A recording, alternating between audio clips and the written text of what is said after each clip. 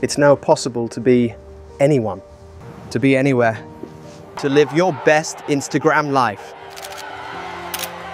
to live your dream holiday life, even to be the star of your favorite movie, to explore new worlds, to step into the spotlight, or to enjoy the luxury lifestyle. All with just a little bit of AI. This is me, but not really me, it's an AI version of myself. Stick with me and I'll show you 2 easy ways to put yourself within your own movies. So the first platform we're in here is Runway Act 2. And the first thing you're going to do when you come in here is you're going to record a performance video, which you can see here at the top of the screen. This is me, but not really me, because this is an AI version of me. Stick with me and I'll show you 2 easy ways to do this for yourself. Then below that, you will have a character video. You choose 16:9 and generate. So that's in the queue, generating. Now I'll show you how you can do this. You hit record here. This is where you can record a performance video. So launching my camera. This is just on my laptop, on my MacBook, selfie camera. The name's Lawson, Barnabas Lawson, licensed to make AI films. Do you like my Aston Martin? Then you can see here I've got a character video here. This is where the performance video will be put onto, and this character video has some motion to it because it was created within Seedance, which helps it to look a lot more interesting than just using a static image. The name's Lawson, Barnabas Lawson, licensed to make AI films. Do you like my Aston Martin? So here we are within the design platform, and the first stage of this process is to create an image. So within the design platform, that's quite easy because you can use the consistent characters to build your image. And that's what I did for each of the images which were turned into videos in the intro sequence. So here we are in AI character, generate an image, and you choose your image here. I'm choosing my character, Barnabas, and I have a prompt to paste in. And I've used ChatGPT to help me to come up with a prompt for this scene and I paste that into the box there. So just adjust this to say Barnabas as a rugged man wearing cold weather climbing gear. And then I'm going to choose the aspect ratio, which is going to be 16:9, and then click generate. And immediately you can see that's starting the task in the queue in the top right corner there. Generating images is really quick on Dzine, so that will be done very quickly.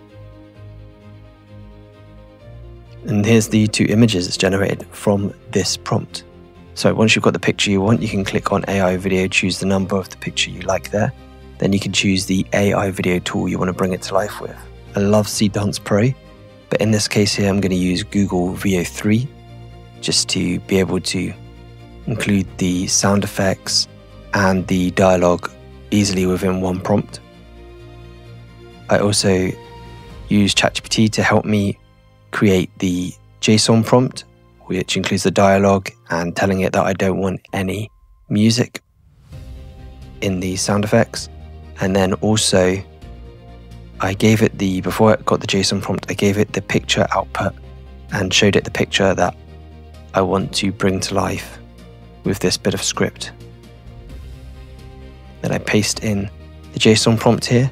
In this example here, I'm just changing it to a slightly longer bit of text so that you can see the output from this.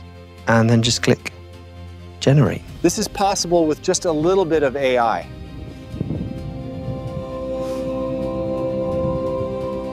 The issue with using VO3 is that you have different voices for different clips. So that's where 11 Labs comes in. And obviously the price of VO3 is also an issue as well.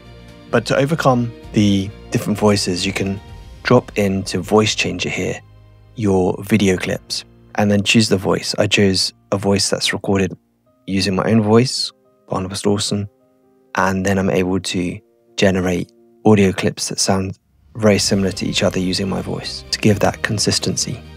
Once you've generated those voice clips using 11 Labs, and you've put the original VO3 video with the audio and the 11 Labs audio on the timeline, you can line them up like I'm doing here inside of the CapCut editor. And then once you've lined them up, you can then remove the original dialogue from the VO3 by clicking into isolate voice and remove vocal. And that gives you an excellent result where you now can have the same voice in every clip and keep that consistent voice.